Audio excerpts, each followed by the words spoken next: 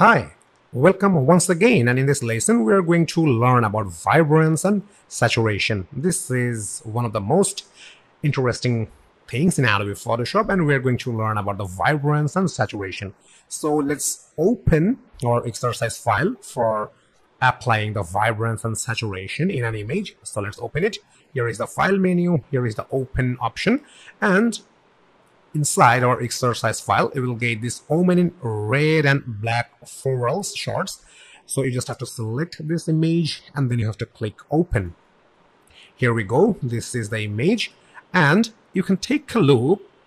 A beautiful lady, she jumps on the road, and we have the green background as well. But if you focus on this image seems not active. It seems inactive image. So we want to make active image. So how you will do that? You can do that very easily using vibrance and saturation. So let's apply the vibrance and saturation in this image for making this image more active. So you will get the vibrance and saturation option inside this adjustments tab.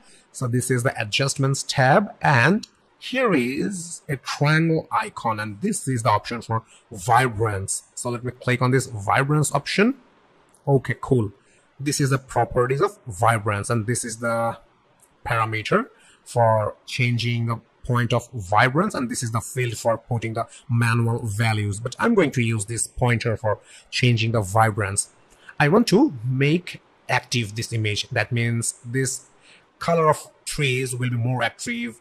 It will have more green color, the dress color of this lady. Likewise, the red colors of the dress will be more active and more stronger.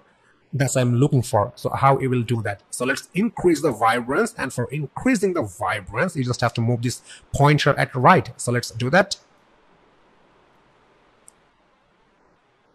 Okay, cool.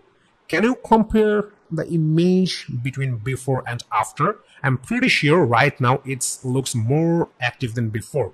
So inside the layers panel, you can take a look. We got a new layer, and the name of the new layer is vibrance, because we apply the vibrance in this background image. That's why a new layer is created and vibrance is applied on here. So if you want to compare between before and after, then you just have to turn this vibrance layer off. Then you can have a compare. So let me turn it off. This is the before image, and this is the after.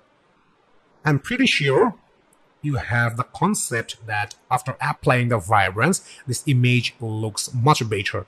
But if you want to make this image, I mean, the color of trees, if you want to make this more green, if you want to make the red color of this beautiful lady's dress, if you want to make it more red, then you have to apply the saturation. So let's do that. So my ultimate destination right now, that I will make the trees color more green, I will make the red color of the dresses more red, and that's why I'm going to use the saturation. So let's use this pointer of saturation. Right now we have 0 manual values, and I'm going to increase the saturation point. So you just have to move this pointer at right.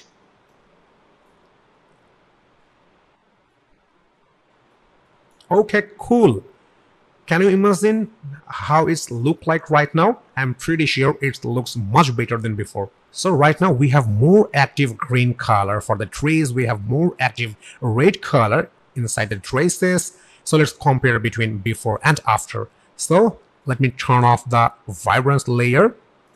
This is the previous image. And after applying the vibrance and saturation, how it looks like. Let me turn it on, this layer.